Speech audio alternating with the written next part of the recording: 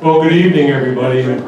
Thanks for coming out on a nice evening like this. Luckily, we had a Chinook come in, and it's not 5 below like it was a few days ago. Otherwise, all this little drizzle we're getting, we'd have a lot of snow. So thanks for braving the elements, coming out. Tonight's presentation is part of our monthly series that we have here at the Interpretive Center. Every second Tuesday of every month, we're here and we put on presentations. And the presentations are put on by the Portage chapter of the Lewis and Clark Trail Heritage Foundation. Huzzah! Huzzah! Huzzah for the Portage Route chapter! Bully! And we're honored to have President Roosevelt with us, and I'll introduce him here in a minute. So don't be afraid to just chime in anytime on him, because he's used to it. He's used to riding horses and buffaloes, and you know, he's a Westerner, although he's an Easterner. We had a really good turnout today, here this morning. And President Roosevelt actually went to our schools this morning. He started off yes, he did. East Junior High School. The Rams! In the morning, the Rams, there you go. 800 and some students he spoke to in the morning. In the afternoon, he repeated this performance at North Middle School. The Grizzlies! And he had another 800 students approximately. It was only about 50, but who's counting? So anyway, he touched the lives of a lot of our young students in our educational system here in Great Falls, and we're very grateful for that, Mr. President. I'm grateful as well. Yes. And hopefully a lot of them will take up an interest in history and interest in politics, and interest in government and serving your country, and I know you're going to talk a bit about that. We also have some people here from out of town. We have Margaret, I don't know where she is, but Margaret's from La Jolla, California. There she is, way up in the top, all the way from California. We have the Cook County Commissioner here, our president of the Lewis and Clark Trail Heritage Foundation, Lou Ritten, is here from Chicago, Illinois. Stand up for us. And Margaret Gorski, another member of the board of directors of the foundation, is here from sunny Missouri.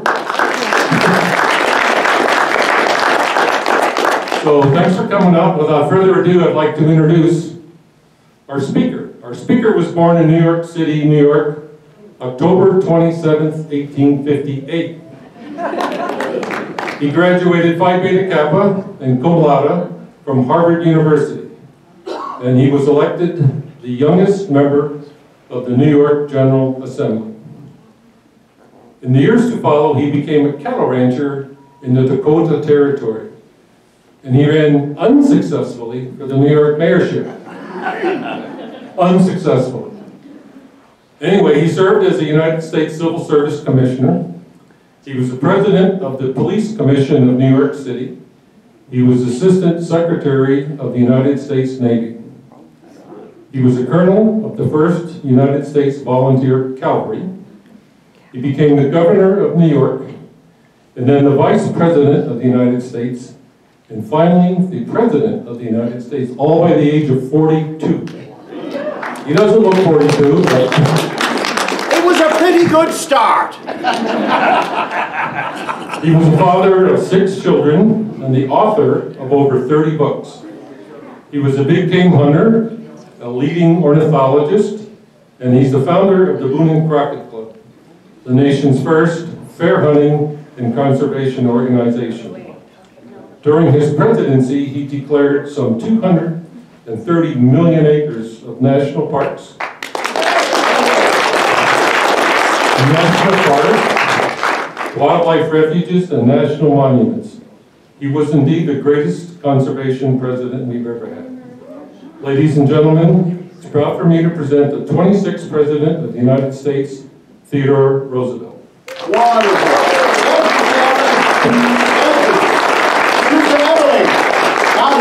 Now he's the president of the Portage Route chapter. Not anymore. Lewis and Clark Interpretive Heritage Foundation. And he says not anymore. Did you lose an election? I did. Good. Like you. And you're smiling from ear to ear all about it, aren't you? Well, to all of you who helped to keep history alive, I thank you for coming. I am Theodore Roosevelt, and I'm delighted to be back in Great Falls, Montana. I like what you've done with the place. Congratulations on keeping history alive here at the Lewis and Clark Interpretive Center.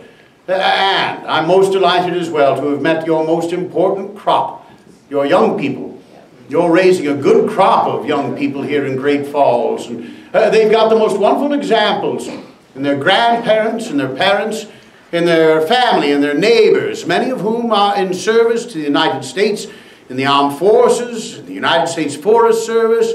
So bully for Great Falls, Montana.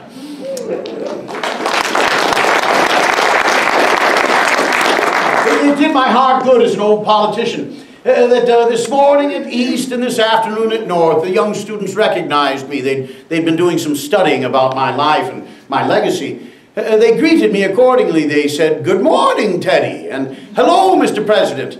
Some knew that in my retirement I prefer to be called by my old military title, Colonel. From my brief time in the United States Army, the 1st United States Volunteer Cavalry, history remembers us as the Rough Riders in the cause of Cuba Libre. Well, bully. I understand Cuba's not free anymore, but there's hope for the future. All of those greetings, historically accurate, stand in such stark contrast to my recent visit to Theodore Roosevelt High School in Los Angeles, California. The students there are the Rough Riders, and my pictures and quotations adorn each and every hallway and classroom. But when I arrived there, I had my top hat. One young man spotted me, pointed at me, and told his friends. He said, "Look, there's the Monopoly dude."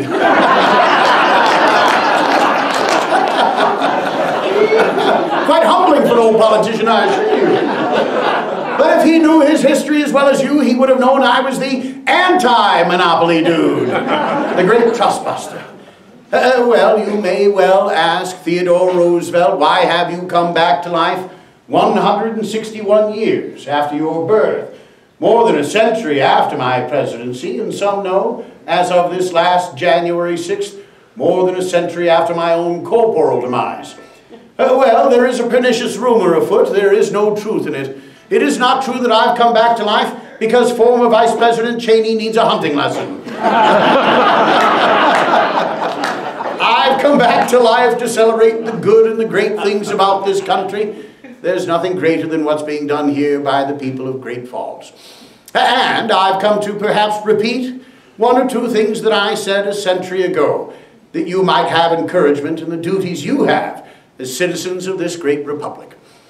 It's a wonder that my life and legacy are so closely associated with the western states, the open spaces of the national parks and the national forests, and with the strenuous life that I lived and preached.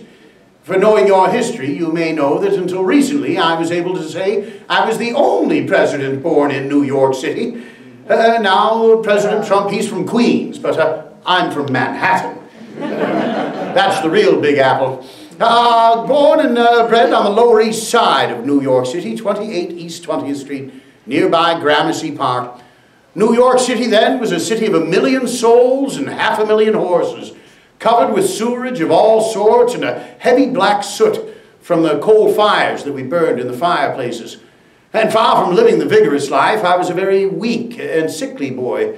I had asthma. Now, any of you who has asthma, or if you've had asthma amongst your family or friends, you know what a terrible disease that is, especially as a small child, choking for breath and for life itself. Amongst my earliest memories as a boy 3, 4 years old, I remember hearing my parents speak outside my door as if I might not survive the night. It was my father, Theodore Roosevelt, the man for whom I'm named, and the greatest man I ever knew, who got me breath and got me life, often holding me aloft through the night. And on the nights when my asthma was at its worst, having the horses brought round to the front of the house and tied to the carriage, and with me bundled in blankets in the front seat of the carriage, my father speeding that carriage through the streets of New York in the hopes of rushing air to my young and sickly lungs. Physicians today tell me that rather than the speed of the conveyance, it was likely the excitement of the ride that naturally produced adrenaline in my bloodstream and assisted me to breathe. Today, thankfully, the asthmatic child has the inhaler to restore breath, hopefully quickly. In my day, we had no such medicine. In my day, the treatment for asthma was worse than the disease. Can you imagine giving a small asthmatic boy a cigar to smoke? Oh, the idea was that coughing would stimulate my breathing. I was given bitter black coffee to drink, again, as a stimulant, and quite addictive. I became quite addicted to the bean as an adult. And I was given ipecac syrup to drink. Oh, I hear by your groans and see by your grimaces. You're most of a generation who knows ipecac syrup. The youngsters know it not. Ipecac syrup is something that you drink in order to see your lunch. Twice. Unpleasant memories for me to this very day. When I was a small boy of 11, still very weak and sickly, so much smaller than the other boys my age, my father called me into his study for a heart-to-heart talk. I knew the seriousness of the subject to follow, for rather than calling me by the diminutive nickname by which I was known in the family, TD, he said, "Theodore, you have the mind, but you have not the body. Without the aid of the body, the mind cannot go as far as it otherwise should. It is hard work and drudgery, but you must make your body." I said, "Father, I shall." And I set out to make my body with calisthenics. I lifted weights, I swam, I rode, I worked on the parallel bars and on the rings. I even took boxing lessons in the classical manner. And I built my body. And it does appear I may have overdone it just a bit. But when I was your president at 5'8" and 220 solid pounds, I was but a mere feather of a man compared to my successor, William Howard Taft. At times, President Taft tipped the scales at over 350 pounds. Yes, it's true, he once got stuck in the White House bathtub. When I was your president and Taft our governor in the Philippines, we had word that Taft was in ill health with fever, perhaps near death. My Secretary of War, Elihu Root, cabled to the Philippines inquiring as to Taft's health, and thankfully, Taft cabled back. "Health fine. Rode horse 20 miles this morning." Root cabled back, "How's the horse?" Well, as long as we've got him down, let's hit him again. In 1912, I bolted the Republican Party for the nomination of the Progressive Party, the Bold Moose Party. It took its nickname from a statement I'd made to the press that I was stripped to the waist, healthy as a bull moose, and that my hat was in the ring. During that campaign, President Taft was not as popular as he could have been with the grassroots of Lincoln's Republican Party, the shopkeeper, the mechanic, the farmer. I first contested Taft for the Republican nomination. I won 8 of the 12 primaries held that spring. I beat Taft in his home state of Ohio. But at the Republican convention that summer in Chicago, the bosses stole the nomination for Taft. By the way, not the first nor the last time that something politically was stolen in Chicago. Taft carrying the nomination of the grand old party, his brothers and other advisors told him that he must travel the country and make speeches. He reluctantly agreed to do so. Appeared before a friendly Republican banquet in New York City. He was hosted and introduced by our fellow friend, the Republican Senator and wit, Chauncey Depew. Senator Depew had some fun at the president's expense before making his introduction. He patted President Taft on the president's enormous belly, and he inquired of the president. He said, "Mr. President, is it a boy or a girl?" President Taft was a rather quick-witted fellow. He said, "If it's a boy, I will name him Virtue. If it's a girl, I will call her Integrity. If, however, it's simply hot air and gas, I will call it Chauncey Depew."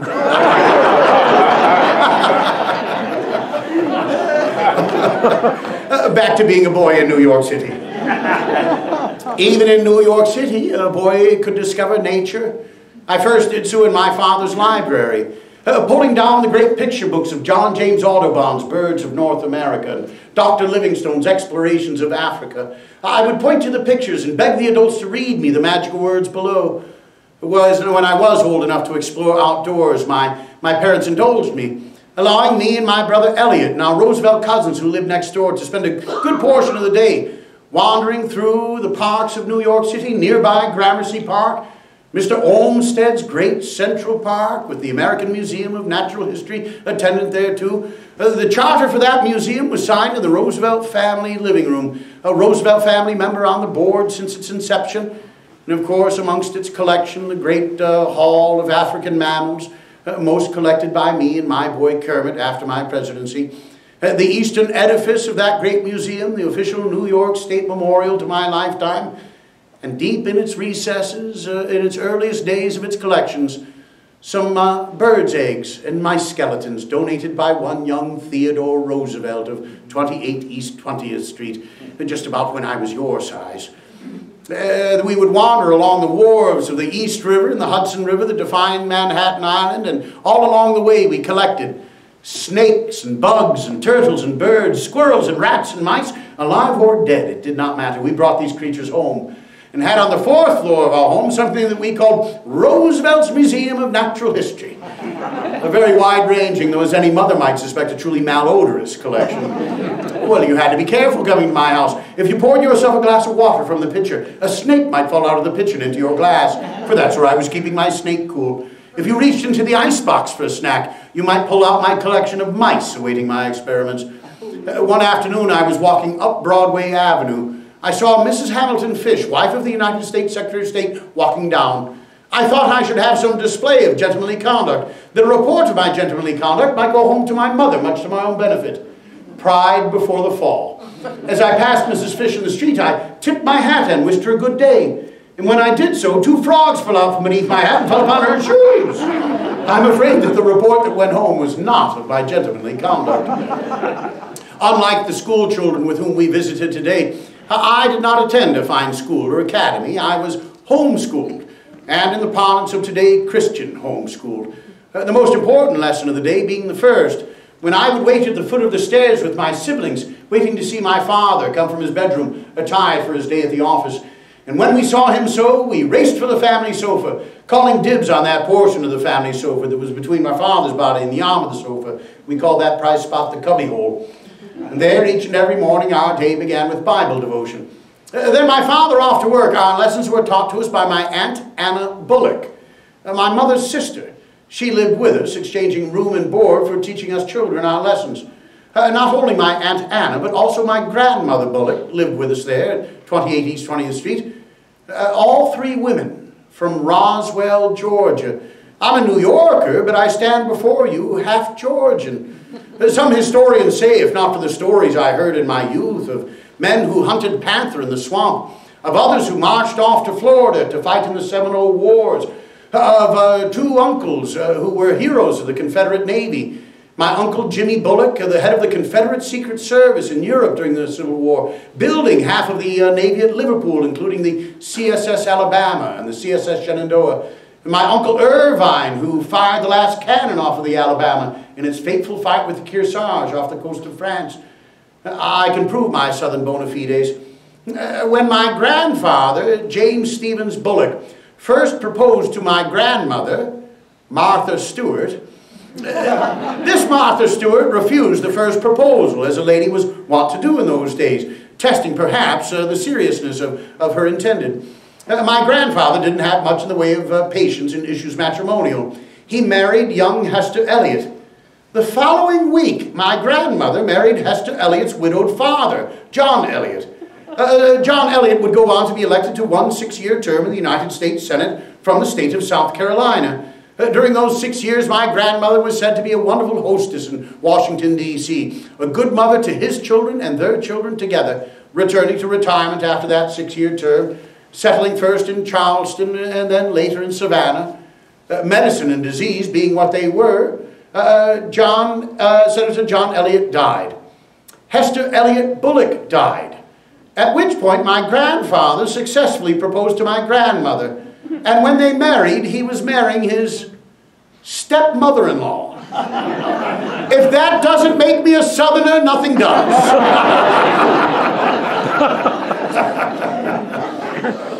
Being homeschooled, I was good in some subjects. Literature, history, natural science. Very poor or average in other subjects like mathematics, Latin, and Greek. But it was natural science that was my greatest joy and pleasure. Such that when my father came to visit me my freshman year at Harvard and asked that question that perhaps many of you have asked of a student away at school, or you yourself were recently asked, he said, "Theodore, what do you plan to do with yourself professionally?" I said, "Father, I think I should like to be a natural scientist." He said, "Theodore, that's fine, as long as you are not a dilettante, as long as you do serious work." The family had done well enough in business that my family eventually would not need to worry about its bread. "If, however, Theodore," my father said, "you have a taste for jam and butter, you had better get about the plan for the jam and the butter." My father taught me this issue of home economics.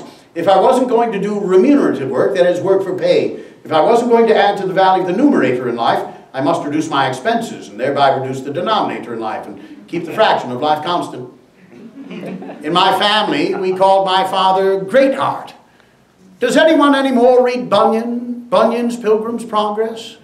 A best-selling book in the United States in the 19th century following the Bible itself. Rarely read anymore. From it, we do have some things that we remember. Vanity Fair, from which the magazine derives its name. The Slough of Despond, with a place with the men with the muck rakes in their hands. Men so busy raking up the muck and mire of human existence that they fail to look up and see that salvation is offered right before them. Hence the phrase I coined when I was your president, the muckraking press. I was not paying a compliment to the yellow journalists of my day. My father lived the gospel. He was a founding member of the Children's Orthopedic Hospital, the first hospital in New York City to provide free surgeries for the crippled children of the day. A funder of the Children's Home and Aid Society, an organization that saw the successful adoption of thousands of New York City orphans by Midwest and Western farm families. And on Sunday afternoons, by turn, my father would take one of us Roosevelt children by the hand and take us to the newspaper boys' lodging house, where the newsies, the orphan boys who spent morning, noon, and night on the filthy streets of New York selling newspapers for a penny or two apiece. Because of the work of my father and other gentlemen, at night those boys had a warm and safe place to sleep, a good meal, and on Sundays, Bible study taught by my father. Still hard to put to words. What a terrible blow it was to me my sophomore year at Harvard when my father died, quickly and suddenly, of stomach cancer. He but a young man of 46.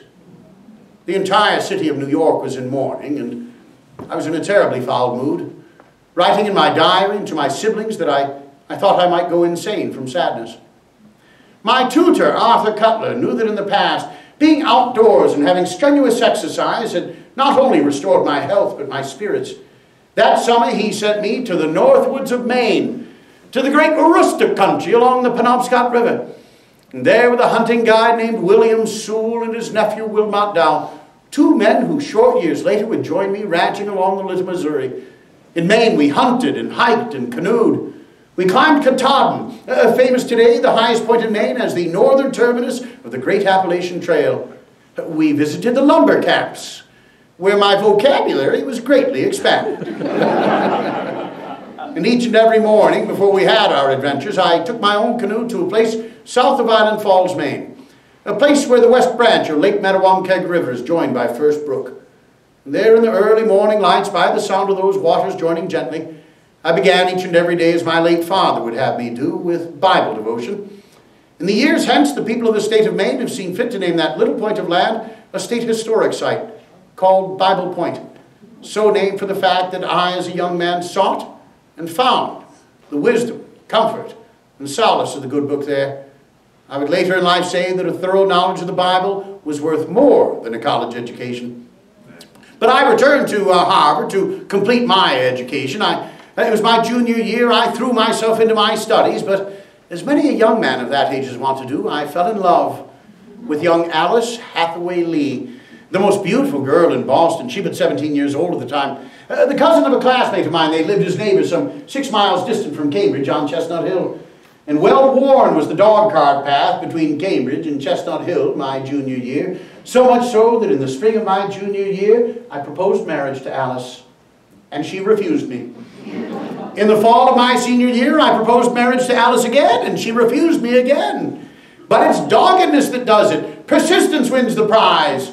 Well, today you might call it stalking. In the spring of my senior year, Alice relented to my proposals, making me the happiest man in the world, agreeing to be my bride. I do understand that occasionally a married man has trouble remembering the date of his wedding anniversary. I took care of this. Alice and I were married on my birthday. We honeymooned but briefly. I knew that a man's first responsibility was to pull his own weight, to provide for his family. But I'd soured on natural science, at least the way it was taught at Harvard in those days, where a natural scientist was supposed to be a man indoors, looking through a microscope and doing dissections. Nothing like the great outdoor field work with which I had fallen in love. I enrolled in Columbia Law School and soon became doubly frustrated at law school. Each and every day, marching between home and Columbia Law, twice each day, I passed the local Republican headquarters. Not surprisingly, above the local saloon. And much to the horror of my family, who did not consider politics to be the realm of a gentleman, I inquired about becoming involved, was embraced by the young men there. They ran me successfully for the New York General Assembly. I was elected its youngest member at the age of 23. As I left for Albany to take the oath of office, the erroneous words of one of my cousins were still ringing in my ears. He said, "Theodore, don't you understand the Greek etymology of the word politics? Poly meaning many, and ticks being blood-sucking insects." Off to Albany I went, and I was soon there known as the Cyclone Assemblyman. Oh, the cartoonists had a great deal of fun at my expense, drawing cartoons of my glasses, my mustache, my fancy New York City fashions. But I was the man with the sun in his face, happy indeed in great part because life offers no greater reward than working hard at work worth doing. Happier still for the fact that Alice and I were expecting our first child. Happy was the day when the telegram came to the floor in Albany announcing that Alice and I were the parents of a healthy baby girl. Congratulations were all about. Even my political opponents were happy for me. But then a second and most ominous telegram came. That telegram sent me for the train, on the train down the Hudson Valley, racing to my family home in the middle of the night, where my brother Elliot answered the door with these words.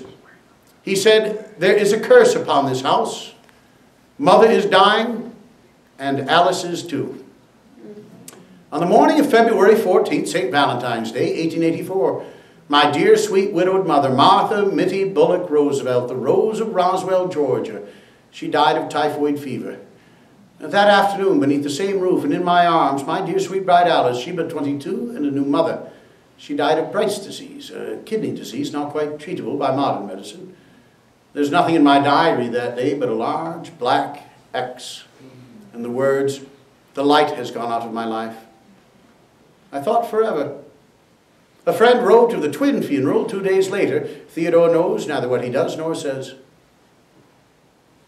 But I was a man of faith. And my faith told me my loved ones were not gone, but gone before. And I took courage from the words of my late father, who said, "Dark care seldom sits behind the rider whose pace is swift enough. Get action." Action I got. I had the baby named Alice for her late mother, cared for by my sister Anna, known as Bammy in the family. I returned to Albany, threw myself into the work of my legislative committee. Some nights spending the night sleepless, turning out 7 or 8 handwritten bills a night. The session over, I returned to New York City and saw to family affairs. Took the train west to Chicago, participated in my first Republican National Convention, leading the effort successfully to see the first man of color, Congressman John Lynch of Mississippi, a former slave, seated as a temporary chairman of a great National Party convention. The convention over, I did not return east to New York City, but took the train so much further west, to where the newly constructed Northern Pacific Railroad crossed the Little Missouri River in the badlands of what was then Dakota Territory, where the previous fall, in the after excitement of a successful bison hunt, I'd written a check for $14,000 to purchase 450 head of cattle and to hire men to be my cattle ranch foreman. I was now a cattle rancher. If you think those rough and tumble politicians of Albany, New York thought me a strange fellow, and they did. Imagine how the cowboys and ranchers of the Dakota and Montana territories regarded me when I got off that Northern Pacific train. I was not of their kind. I actually carried and read books, had and used a toothbrush. I had silver cowboy spurs, a silver cowboy belt buckle, and a silver hunting knife, jeweled at Tiffany and Company. My glasses were some sort of sign of a moral defect in a man's character. They called me storm windows and 4 eyes. But never to my face, only Mr. Roosevelt. I had one distinct advantage. I was the cattle rancher. I owned the cattle. The cowboys worked for me. And I earned their respect by working alongside them. No job too big, too small, too dirty for the boss, though early on translation was often necessary. Imagine when I gave the cowboys an order such as, "Hasten forward, quickly there." The cowboys just about fell out of their saddles here, man, speak that way. When the men were in saddles, so was I. Sometimes riding the trailed herd at the most monotonous of paces, 16, 18 hours a day in saddle. Then to be greeted by sudden excitement as we stopped stampedes or raced the herd across rivers brimmed with running ice. When I came to the Badlands, it was still the Wild West. The West of Owen Wister's stories, Frederick Remington's and Charlie Russell's paintings and drawings. A West where I could ride for days and not even see another soul. The game and wildlife staring silently as I rode by. I slept at night with nothing but a billion stars for blanket and woke in the morning to the smell of sage in the air. 'Twas not all romance. We knew toil, hardship, hunger, and thirst. We worked beneath the blazing summer sun and with the bitter bite of winter in our faces. We saw men die violent deaths amongst the horses and the cattle or in evil feuds with one another. But ours was the glory of work and the joy of living as free men on the cattle range, the beat of hearty life in our veins. Oh, many were the adventures and misadventures I had along the Little Missouri and even in Montana. Of course, my cattle grazed on free Montana grass. The Stockton's meetings in Miles City. Why, even my dust-up with the Mingusville bully. Have you heard? Modern-day Webo, Montana. I was off hunting after lost ponies. This is work I normally did on my own, hunting for game for the table for the hungry cowboys as I went and came. It was late at night, the weather was inclement, and the only beds where a man could get a decent night's rest for 20 miles were above this saloon in Mingusville. I normally avoided going into saloons, and was reminded of one particular reason why, entering the saloon in Mingusville, I heard gunshots coming from inside. I proceeded into the saloon and saw a room full of people smiling that nervous sort of smile that people smile when they're pretending to have fun, but they're really not. I saw the source of consternation for the patrons, mostly sheep herders, and the bartender was a half-drunken ruffian in a broad-brimmed hat, he with a pistol in each hand. He'd been taking target practice at a clock on the wall, the face of the clock riddled with bullet holes. And he had been using the most profane language to force the patrons to quench his apparently unquenchable thirst for whiskey. When I entered the saloon, he spotted his next intended victim. He said, "Four Eyes is treating the next round." Oh, I laughed. He came, he stood above me, both guns cocked, whiskey heavy on his breath, and he said, I said, "Four Eyes is treating the next round." Well, I was unarmed. But thinking quickly, I noticed he'd made two mistakes. First, he was standing very close to me, and his heels were very close together. I rose looking past him as if I was headed to the bar to treat for those drinks, saying, "If I must, I must." But as I passed him, I spun and struck him a mighty blow on the point of his chin with my right. Both guns discharged, not injuring anyone. I struck him another blow with my left, another blow with my right. That drunken cowboy fell over, hit his own head against the bar, knocked himself out cold. I was all of a sudden a very popular fellow in that tavern. And the locals began calling me Old Four Eyes. A bit more accepting and endearing by my neighbors. I mentioned Sewell and Dow.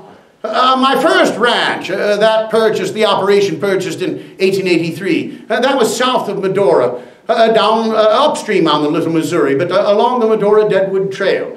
And that being the highway of the day, the customs of hospitality such that I was spending more time as a hotelier and a restaurateur for the weary and hungry traveler than I was getting any good writing and hunting and good ranch work done. So my neighbors, the Langs and Eatons, others told me of some bottomlands about 30 miles north of Medora and downstream on the Little Missouri, without a neighbor for 10 or 12 miles in any direction, and with a mighty stand of cottonwood trees, sufficient in quality and quantity to build a nice ranch house and ancillary buildings, and it's this latter condition that probably will explain why I brought out two men from the Northwoods of Maine to run my cattle ranch. Neither man having any experience with cattle, and I don't think William Sewell had ever ridden a horse. Both men had ridden the logs down the Penobscot River during the lumber drive. Most importantly, they were my friends, honest, hard-working, tough as bobcats. So I made them partners in my second ranch, with none of the risk and half of the gain if there was to be any. We walked the bottomlands of that northern ranch land, and that first morning many were the shed elk antler that we found. Of particular interest, two enormous elk antlers, their skulls intact, demonstrating that the combatants had locked themselves in mortal combat, of course leading to the dehydration and death of each of the great beasts. Hence the name of my second ranch, the Elkhorn Ranch. Some call it the cradle of conservation for some of the early writings I did there with regards to the preservation of our wildlife and its habitat. I'd become quite concerned, traveling between the Badlands and New York City as I frequently did to see to family affairs and to avoid some of the bitterest of the Dakota winter. I saw that much of the ground between had been hunted out, the habitat spoiled, the rivers polluted, the forest clear-cut.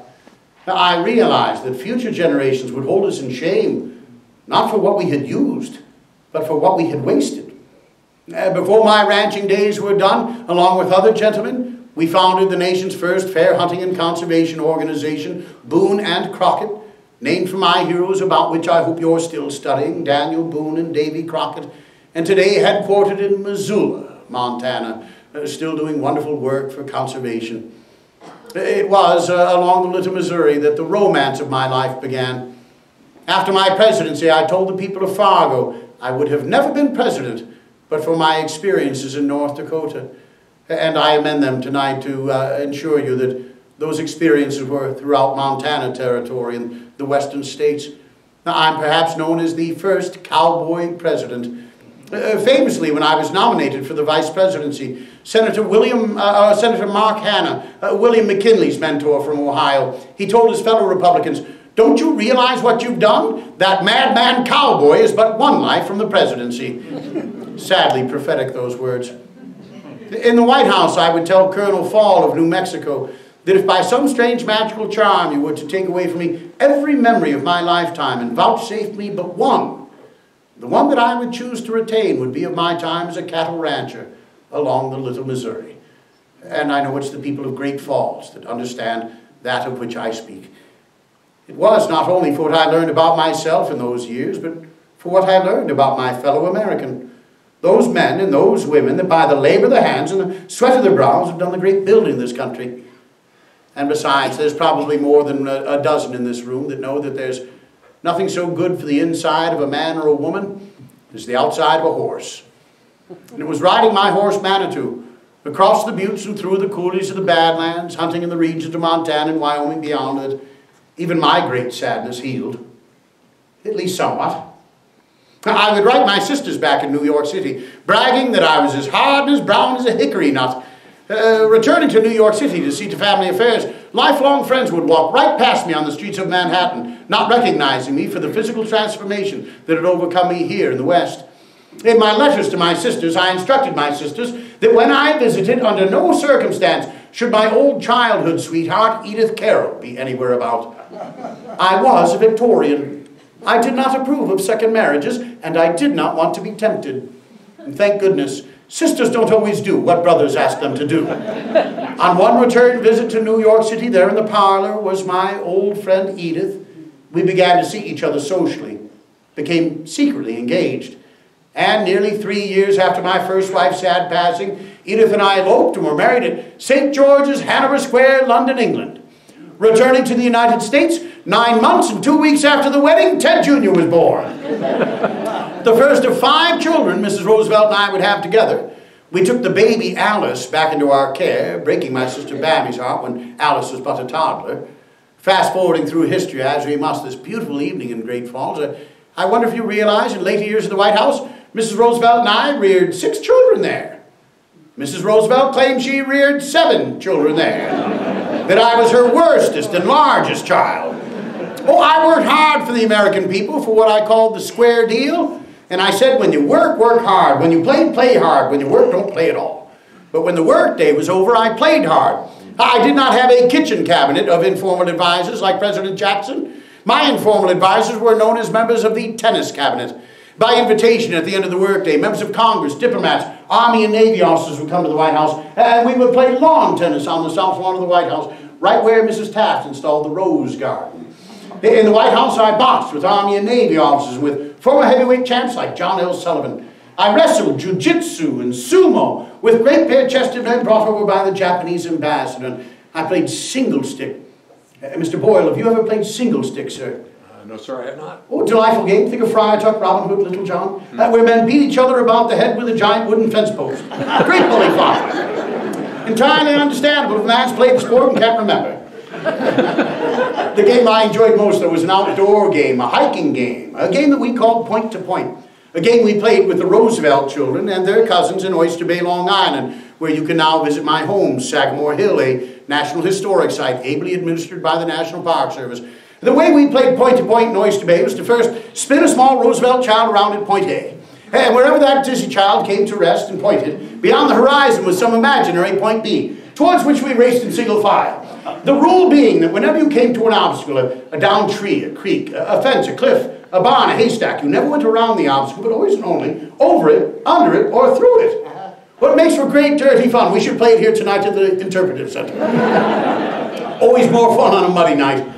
I imported this game to Washington, D.C. and played the game with members of Congress and diplomats and with Army and Navy officers that showed themselves entirely too unfit physically to keep up with a fat asthmatic president racing through the woods. The most famous of my point-to-points was with the French ambassador, Jean-Jules Jusserand.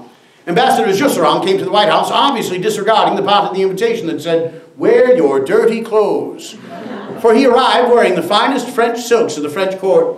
Off we rode our horses to Rock Creek Park, dismounted, raced through the park for several hours, eventually coming to the Potomac River itself, which was in freshet.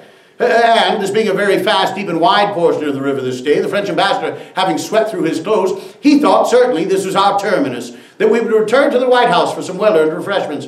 But I turned to the gentleman at Creekside and I said, "Gentlemen, let us take off our clothes, put the bundles atop our heads, swim across the river, put our clothes back on dry, and continue a hike on the cliffs opposite."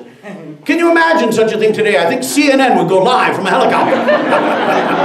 As we entered the water, I saw that the French ambassador, while he had disrobed, he'd kept on his lavender kid leather gloves. I said, "Mr. Ambassador, why have you kept on your gloves?" He said, "Monsieur President, that's in case we meet any ladies." I don't believe any president ever enjoyed himself in the White House as your president as much as I did. Certainly no family ever enjoyed themselves more than the Roosevelt family. 6 children and most of them small. The head White House usher for decades, Mr. Ike Hoover, he wrote of the Roosevelt years.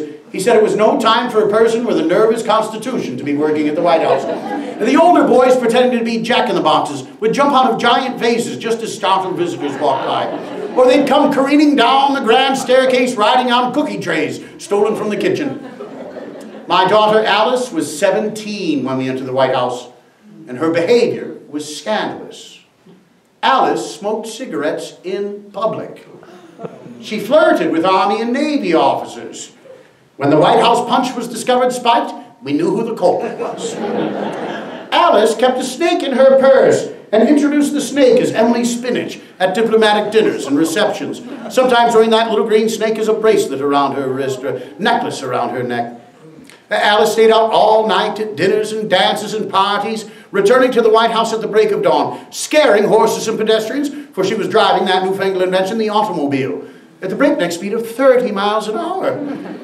During one afternoon conference with an old friend, Alice continuously and exuberantly interrupted. Finally, in exasperation, my friend said, "Mr. President, can't you control your daughter Alice?" I said, "Sir, I can either run the country or I can control Alice. I cannot possibly do both." Well, I tried. I put my foot down. I said, "Alice, no daughter of mine will smoke beneath my roof." Alice was often seen smoking on the White House roof. Alice was famously and thankfully married at the White House in 1906 to Congressman Nicholas Longworth of Cincinnati, Ohio. He in the future a Speaker of the United States House of Representatives, the Longworth House Office Building, his namesake. The wedding was a great success. Your grandparents may have played the song Alice's Blue Gown in the parlor. The color Alice blue, popular for decades in women's fashion and home decor. Oh, the wedding a great success. The marriage, a challenge for all parties concerned. Congressman Longworth had trouble controlling Alice. She more trouble controlling him. Alice was a woman ahead of her time, very often sought out by members of the press for her statements with regards to policies, her endorsements of candidates, or just her quick wit. Always ready with a quip, even in her saddest moments. Longworth died in 1931 while serving as Speaker of the House. He was buried in his native Cincinnati. The press asked my daughter, his widow, if she too someday would be buried in Cincinnati. And she replied, "That would be a fate worse than death." I don't think Longworth needed the votes anymore. Alice outlived all of her younger siblings, living to the age of 96, well into the administration of President James Earl Carter, and We remember President Carter in our prayers tonight, he having surgery today, and our longest living president. Alice, I do believe her personality delightfully summed up by a needlepoint message on a pillow on her settee. The message on the pillow said, "If you don't have anything nice to say about someone, come sit next to me." I think we all know someone like Alice. Contrasting sophisticated Alice, on the other end of the family spectrum were the youngest boys, Archie and Quentin, 7 and 4 years old when we entered the White House. As the boys grew, so did their mischief. They and their friends, known as members of the White House Gang, so named by the members of the Washington, D.C. police force and the Secret Service, who were so often the targets of their shenanigans and their spitballs. One story illustrative. In the middle of winter, after heavy midwinter snow, I left the White House for an appointment. I ascended an open-air carriage. As I did so, one Washington, D.C. police officer gave me a crisp salute. And as the tips of his fingers hit the brim of his helmet, so did a giant 30-pound snowball drop from the White House roof. The snowball smashed through the officer's helmet and left him knocked out cold in the driveway. Now, I did not need to investigate. I turned over my shoulder. I said, "Boys, get down here immediately." Down the little monkeys came. They apologized profusely. They meant to frighten us for fun, not to harm anyone. Now, I looked into the issue and I discovered that officer was long overdue for a promotion.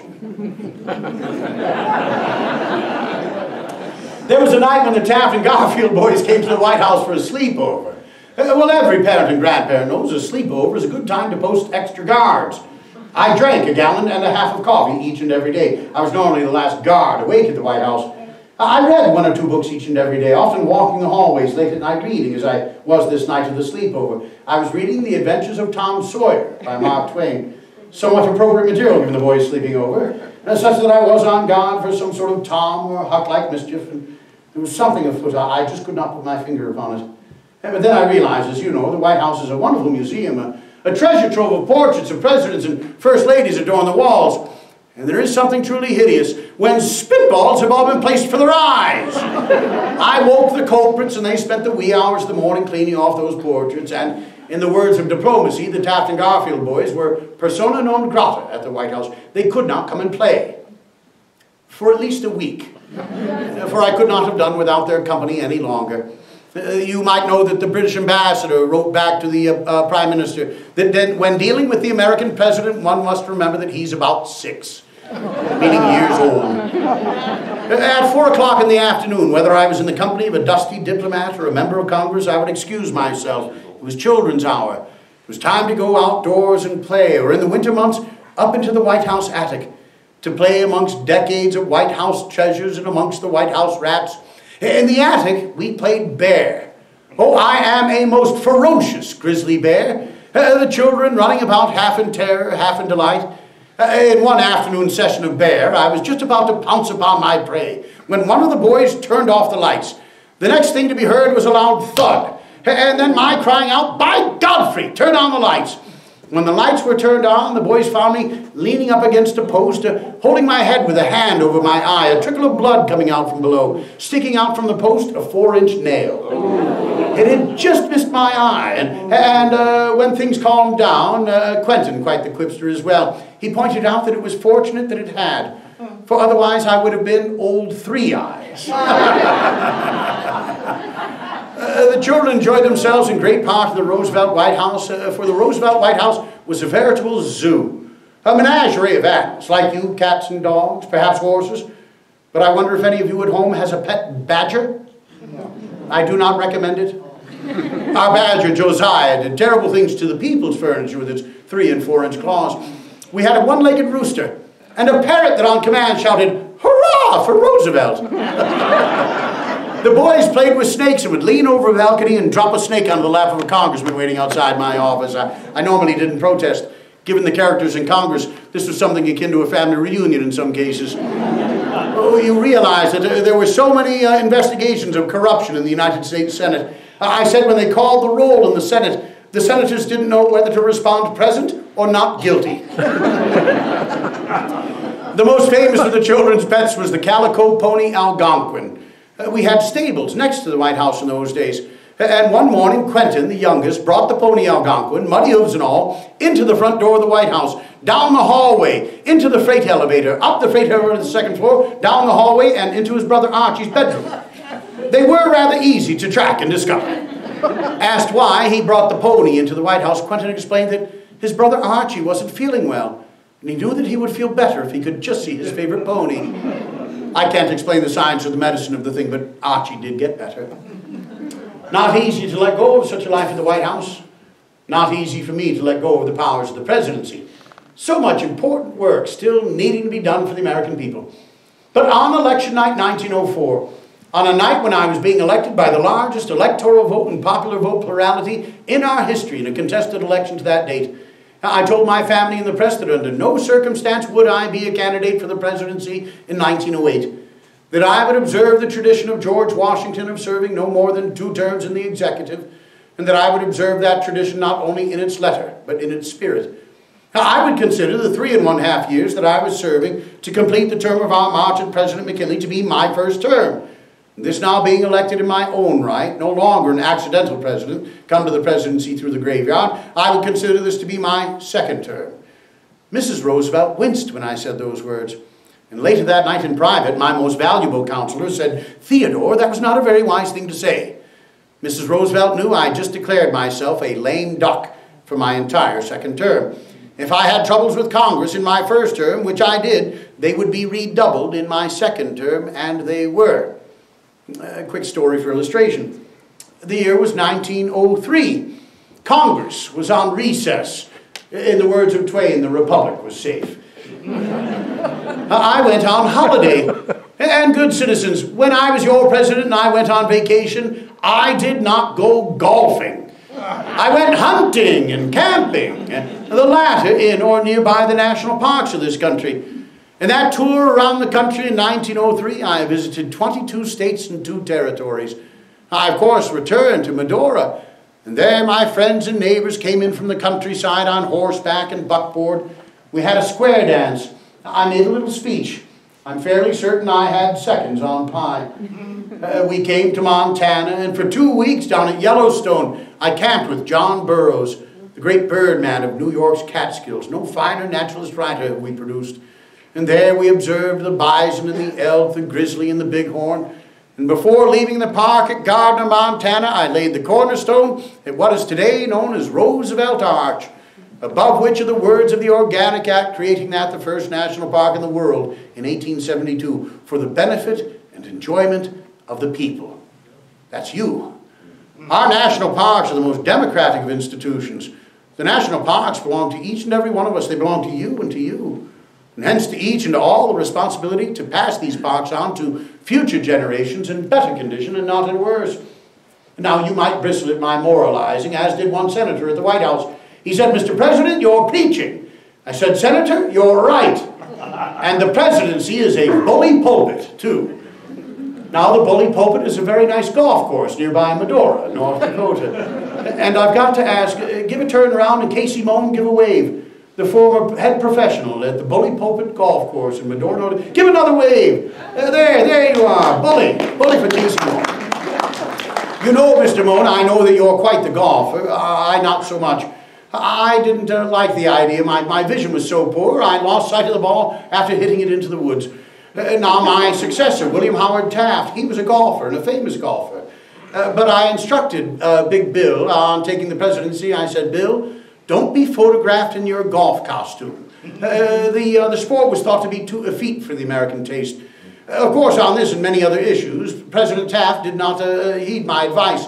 The photographic record is full of pictures of that great walrus of a man wearing a tam o' shanter and knickers and standing up to his ankles in a sand trap, carrying a sand wedge. Not exactly an image that gives the people faith and confidence in the chief executive. I was a tennis man myself. My tennis cabinet. Well, maybe we can play a game or two tomorrow out in the elements. In 1903, when I toured the country, I went on to Yosemite. There I camped and tramped for 3 days and nights with John Muir, the great bearded botanist of the Sierra Nevadas, founder of the Sierra Club, and namesake of my 18 national monuments. The first was fairly nearby, Devil's Tower in Wyoming. But amongst my national monuments, John Muir Woods, north of San Francisco, the land and the trees given to the government by Congressman Kent. I went on in that trip. I saw for the first time the Grand Canyon of the Colorado River in what was then Arizona Territory. Have you seen the Grand Canyon? Bully, we saved it for you. I told the people of Arizona Territory, do nothing to it, that the ages had been at work upon it and that nothing that we did could improve it. But what we could do is preserve it for our children, for our children's children, for Americans not yet born in the womb of time as the one great sight which every American able to do so should see. When I returned to the nation's capital, I requested that Congress name the Grand Canyon a national park. And Congress refused each and every following year. I don't mean to offend your modern sensibilities, but in my day there were members of Congress working hand in pocket with special interests on Wall Street. Perhaps I'm not offending your moral, your modern sensitivities. Can you imagine today what a crime it would be if the Grand Canyon were a giant copper mining operation? If at night the rim of that canyon was surrounded by the lights of hotels and casinos? In 1908, when Congress still refused to name the Grand Canyon a national park, I used the powers of the Monuments and Antiquities Act, much in the news of late, passed by Congress in 1906 under the able sponsorship of Congressman John Fletcher Lacey of Oskaloosa, Iowa, he who gave us the Lacey Act in 1900, which made it a federal crime to hunt game illegally in one state and transport that poached game across state lines. The Monuments and Antiquities Act delegated from Congress to the executive authority by executive order to name certain public lands of historic, prehistoric, or scientific interest as national monuments. When Congress in 1908 still refused to name the Grand Canyon a national park, I used the powers of that act. I signed an executive order naming the entire Grand Canyon a national monument. I said Congress would eventually come about its senses, which eventually they did, naming the park in January of 1919, about the only thing President Wilson got right. In the immediate aftermath of my executive order, Congress turned handsprings in their wrath. My fellow Republican, Speaker of the House Joe Cannon of Danville, Illinois, he who had famously said, "Not 1 cent for scenery," he said of me, "President Roosevelt has as much use for the Constitution as a tomcat has for a marriage license." You're going to have to explain that to the children. No, not yet. I said that the Constitution's made for the people, not the people for the Constitution. There is no nobler sport than fighting for the right as you see the right to do, and as you see the right to do. Shame upon us as a people if we think we must agree on every particular policy, candidate, or office holder and otherwise denigrate one another. We are one people, united by one flag, speaking one common language, the language of the Magna Carta and the Declaration of Independence, of the Gettysburg Address and Lincoln's second inaugural. Shame upon us if we divide one another. Well, there I am preaching again. You didn't come to hear me preach, or perhaps you did. I think I got a good number of write-ins last time. Well, we've got elections for good reason. We're a nation not only of rights, but a nation of responsibilities. We gather tonight on the day after Veterans Day, Armistice Day, as we called it in 1918, when the guns finally fell silent in Europe. You may know that my youngest, Quentin, gave his life for the cause of French freedom on July 14th, 1918, as a member of the Army Air Service, flying over the Second Battle of the Marne. Nearly 4 decades later, his oldest brother, Ted Jr., was the only general to go to shore on D-Day at Utah Beach. Asked what he thought was the greatest act of bravery that he'd witnessed in World War II, General Omar Bradley did not hesitate. He said it was Ted Roosevelt at Utah Beach. In July of 1944, Ted Jr. died of a heart attack in the fields of France after having spent the night in conversation with his son, Major Quentin Roosevelt, namesake of his late brother from the First World War. Ted Jr. was buried at Normandy at Colville-sur-Mer, above the beaches of Omaha. And in 1955, his brother's remains were brought down from the northeast of France, from nearby Reims, and brought down to be by his side. Quentin Roosevelt, the only World War I decedent, buried in our World War II cemeteries. Both boys, lying with thousands of others, testimony to the fact that the United States has been willing and continues to be willing to sacrifice its greatest treasure, that others might be free. So if there has been anything that you've taken from tonight in the way of entertainment or inspiration, I dedicate our evening, and I hope we, each and every one of us, dedicates a bit of our day tomorrow to the veterans in the active duty of this country. We live free for the service and sacrifice that each and every one of them make. And now I must come near conclusion and must admit that even those school children today, the Rams and the Grizzlies, oh, they've learned a bit about me. They might learn that I thought my greatest accomplishment was the Panama Canal, a vision of mankind for 4 centuries before my presidency, from the explorations of Balboa. Opened in 1914, it cut to 1/3 the amount of time necessary to move our great naval assets from one ocean to the other. Not unrelated, the steaming around the world of the Great White Fleet. 16 battleships painted white, the color of peace, and in circumnavigating the globe, accomplishing what no Spanish, Dutch, or English armada had ever accomplished before, and demonstrating to the powers of Asia and Europe that the United States Navy could do in peacetime what might be necessary to do in wartime. The Nobel Peace Prize, awarded to me for settling the Russo-Japanese War with the Treaty of Portsmouth, New Hampshire.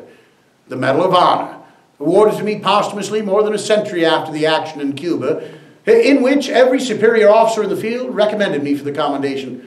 But I have been writing letters and seeing them published in New York and Washington, D.C. newspapers, criticizing the War Department for a lack of planning and execution. More soldiers, sailors, and nurses were dying of disease and pestilence after the battles than died in the battles themselves. The Pure Food and Drug Act, Federal Meat Inspection, Railroad Rate Regulation, the Newlands Reclamation Act, creating the Reclamation Service and damming 30 western rivers, irrigating millions of previously arid acres and providing for the settlement thereon by farmers and ranchers, the Intercoastal Waterways Commission, all of it, so much dust in the windy streets of history. I think I'm actually best remembered for the legacy not of success and achievement, but for the legacy of a failure. A failed bear hunt in Onward, Mississippi in 1902. We'd been 3 days in the cane brakes of the Mississippi River, and we had not even seen a bear, in great part for the fact that my hosts from Mississippi and Louisiana attempted to outdo one another with regards to the expression of Southern hospitality. Those of you that are sportsmen and sportswomen, you understand you can either have a good hunt or a good picnic. You generally cannot have them both at the same time, in the same place. I'm sure we scared every bear out of the woods by that 3rd night. But on the 3rd night, the famous hunting guide Holt Collier of Greenville, Mississippi, he came to camp. In his youth, a slave. During the Civil War, body servant to his master. And after the war, the most prolific of the bear hunting guides in the Delta. Mr. Collier came to camp that 3rd night and said, "Mr. President, I shall have you a bear by morning if I need to bring it into camp on the end of a rope." We all laughed. The next morning, Mr. Collier and I were out early, but we found no trail, no spoor whatsoever, returning to camp. Where later I heard men yelling and dogs barking, a man blowing a trumpet. I raced out from my tent, and there indeed Mr. Collier had tethered an old wounded male bear to a tree. The bear was greatly wounded on its chest. Hunting dogs had attacked the bear killed 2 of the hunting dogs.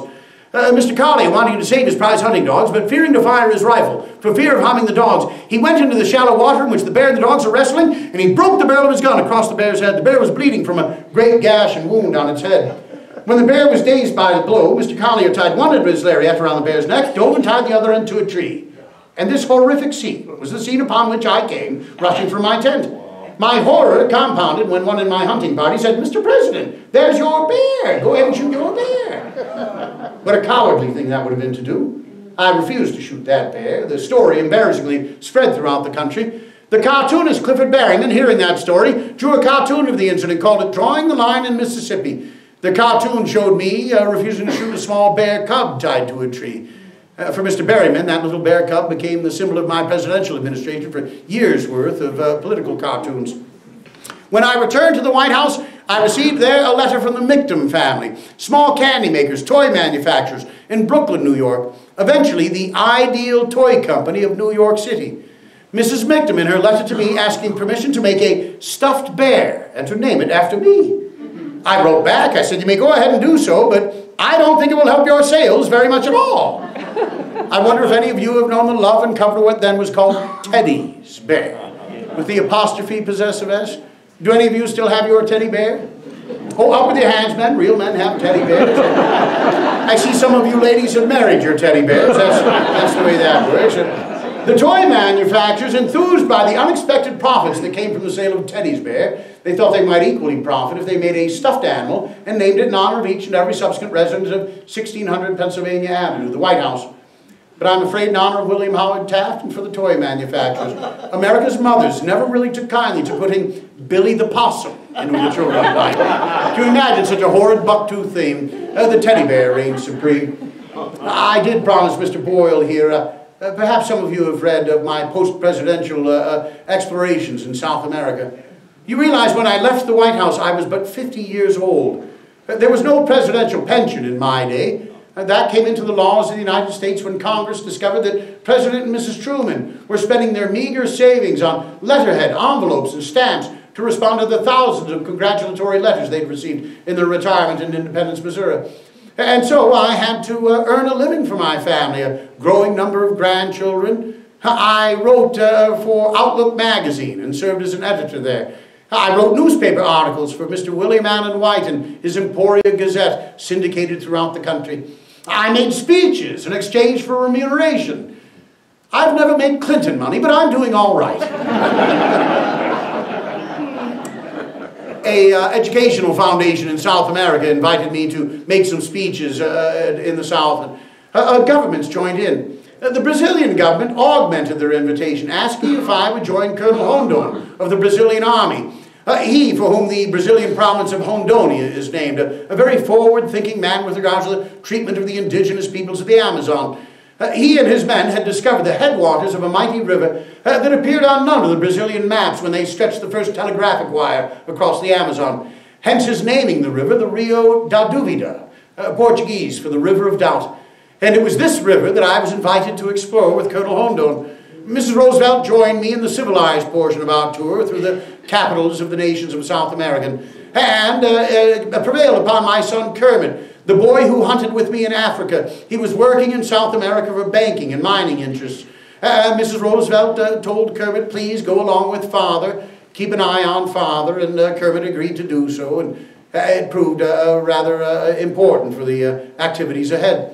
Even before we'd made it across the Mato Grosso to the headwaters in the Amazon, well, half of the Brazilian troopers had either deserted, many of the professional scientists had done so. Our oxen had died along the route, and we left much of our scientific equipment out along the Mato Grosso. When we reached the headwaters, we had the heavy labor of having to dig our canoes out of the giant trees that stood at the riverside. After soaking those canoes, we set off downriver, and were nearly frustrated at every opportunity you can imagine, here especially, where your chapter is named for the great portage that was held here, that we had to portage seemingly every other mile or so, some falls or gorge that made it necessary to haul those heavy 1- and 2-ton boats out, to hack our way through the jungle, lay a corduroy road, and push and pull those canoes, and set that back in again, simply to find another waterfall another 2 miles or so downstream. It was calamitous. We were ill-provisioned. Many of our provisions, the canned goods, were lost into the river. As for fishing in the river was full of piranha, more likely to eat us than we they. We found Brazilian nuts once. As for hunting in the jungle, as we thought to do, much as we'd done on the savannah in Africa, well, the jungle's so dense and the game so scarce, a few monkeys and snakes that disappeared a few yards into the foliage, we were on quarter rations. One Brazilian trooper drowned. Another Brazilian trooper caught for the second time stealing rations, shot and murdered one of his officers, and ran off into the jungle, surely to his own demise, for we were surrounded by peoples of the Sinterlago tribes, some of whom still practiced cannibalism, and hunted the human quarry with poison darts. I dashed my leg to the bone trying to save some canoes from being busted up, and I developed a malarial fever. For 2 days and nights I lay in the bottom of a canoe, while the entire safari lay still, much to its own peril, our only chance for salvation being downstream in supposed and hoped-for civilization. I always took with me enough morphine to take my own life, in case of a terrible gun accident or a bear mauling. I never wanted to be a fatal burden to my party, which I threatened to be on this trip down the River of Doubt. Those 2 days and nights in the bottom of that canoe, a 105-degree fever, and in my delirium reciting over and over again a favorite line from Coleridge. In Xanadu did Kubla Khan a stately pleasure dome decree. In Xanadu did Kubla Khan a stately pleasure dome decree. In Xanadu. After 2 days of that, I would have shot me. But my son Kermit said, Father, I'm going to take you out of this jungle alive or dead, and it will be marginally easier to do so if you remain alive. With those words, Kermit saved my life. I recuperated. We completed mapping the river. I showed the results at the National Geographic Society headquarters in Washington, D.C. And the Brazilian government renamed the Rio da Dúvida the Rio Roosevelt. One of its tributaries, the Rio Kermit. The family name was upon the map, and it took quite a bit of starch out of my sails. I lost 40 pounds.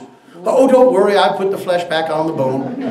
But some physicians tell me that my recurrent malarial fever is part of the weakening of my blood. It's a tendency to clot. My death of a pulmonary embolism. Spoiler alert, I died January 6, 1919. I come back through the wonderful magic of theater and through the sponsorship of the Portage chapter of the Lewis and Clark Interpretive Heritage Society. What wonderful work they're doing here. One last story, if I may. October 14th, 1912, Milwaukee, Wisconsin. I left the Hotel Gilpatrick to go and make a speech to thousands of citizens awaiting at the auditorium. I ascended an open-air automobile. I turned and waved to the enthusiastic crowd outside the hotel. When I did so, a madman reached into the automobile and shot me at close range with a .38 caliber. The bullet pierced my overcoat, my folded speech, my steel eyeglass case, lodged deep in my chest and knocked me down in the automobile in which I was riding. I first stood and made sure that no vigilante justice was done to the madman that shot me. But then, being a hunter and a former soldier, I knew to spit into my hand and to check my spittle. There was no blood in my spittle. My lung was not punctured. It was but a mere flesh wound. I refused medical attention. I demanded to go and make my speech at the auditorium. The automobile took me thither. I climbed upon the stage. I pulled my jacket to the side. I showed the audience my bloody blouse. I said, you must bear with me. You may not understand. I've just been shot. But it takes more than a bullet to kill a bull moose. I spoke for 80 minutes with a bullet in my chest. And right now, some of you that were dragged here wondering what it will take to get me to stop hollering at you in the auditorium this evening. It is a school night, is it not? A delight and an honor to be with you tonight. A delight and an honor to see old friends and meet new friends. I've got my little friend right here. This little fellow, he's a Badlands teddy bear. He's been bouncing around the country with me since last summer in Medora, North Dakota. Well, he's looking to settle down a little bit. He's rather smitten with Great Falls. And he does miss his old friends from Medora. So we're going to play a little game. Toss this back and toss this back and toss this back until it makes it up to Casey and Natalie Moan. And the next time I come, maybe there will be a little moan that will have that little teddy bear, all right? Bully for the moans. Bully. And that's the Natalie. The Natalie. Bully. Well, we do miss you in Medora, and I thank you for the applause. We'll take a break and we'll start the second half of the program. Just teasing. Come to Medora for the rest of the story. Though I was the first president to make permanent office space available for members of the press at the White House. Something I'm sure many of my successors deeply regret. But in that case, I would be remiss. Perhaps there is a question or a comment. Perhaps somebody would like a quick boxing exhibition. Anyone at all? Volunteering John to box? Anyone at all? It is a wonderful night. Do this old conservation president a favor. Take your children, take your grandchildren outdoors. Let them camp beneath the stars. Build a safe little fire, and beside that fire, tell them stories of your youth. There's an author, Richard Louv, an author of a book called Last Child in the Woods. Therein, he and teachers, journalists, social observers, they've observed a condition amongst our younger set, probably not these boys and this family, but among some of your friends a condition called outdoor deficit disorder.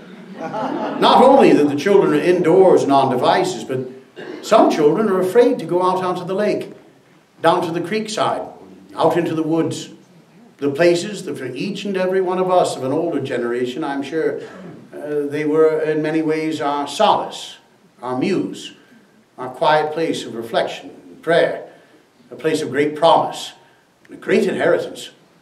The wild places should indeed remain wild, but let us take our children and grandchildren there, and let them climb the trees and the cliffs and fall down and scrape themselves up a little bit. For it's when they get back up and wipe away the pain and get back into the game that they demonstrate to themselves that they've got the right stuff in themselves. Godspeed, the good people of Great Falls, Montana. And thank you very much.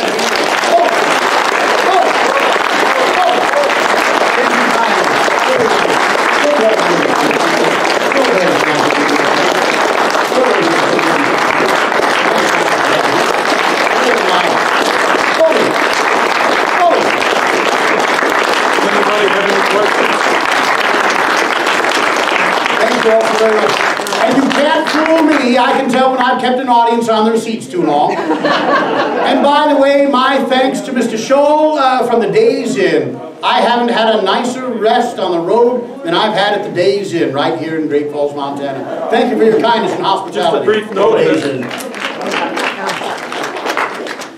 Get this to work. Would you like to borrow mine? Speaking of my tie. The next the December meeting will be January 10th. It'll be John Coulter. Excuse me, December 10th. John Coulter. We were listening. The December meeting, December 10th, John Coulter. Very good. And thank you all so very, very much. Delighted to have visited Great Falls. Okay, see you in Medora.